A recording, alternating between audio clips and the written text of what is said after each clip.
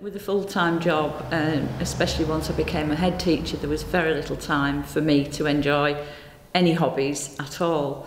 So once I took early retirement, I began again, and I've been through the full range of mediums, acrylics, pastels, but I always tend to go back to watercolours because I do love that medium, and it lends itself very much to portraits of animals, and I'm thoroughly enjoying it. It takes a lot of my time, but I also still do home tuition, and I find it's a great catalyst with the children because they all love art and like to watch my paintings progress. So it's if you like, it's a little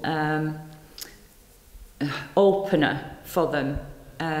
Something else to talk about besides school. It's very important to be creative as a primary teacher, especially because you need that element, creativity. And for children, young children especially, they love to be able to use different materials to create, whether it's paper and glue, paint, to be able to express themselves in a way that they can't when they're doing academic subjects. Yes, and it helps with that broad, balanced curriculum to give them lots of opportunities to do that kind of thing.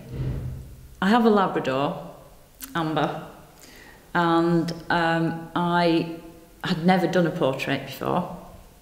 Never thought I could. I love to paint flowers and landscapes, but I painted Amber and was so pleased with it and got some really good feedback from other people.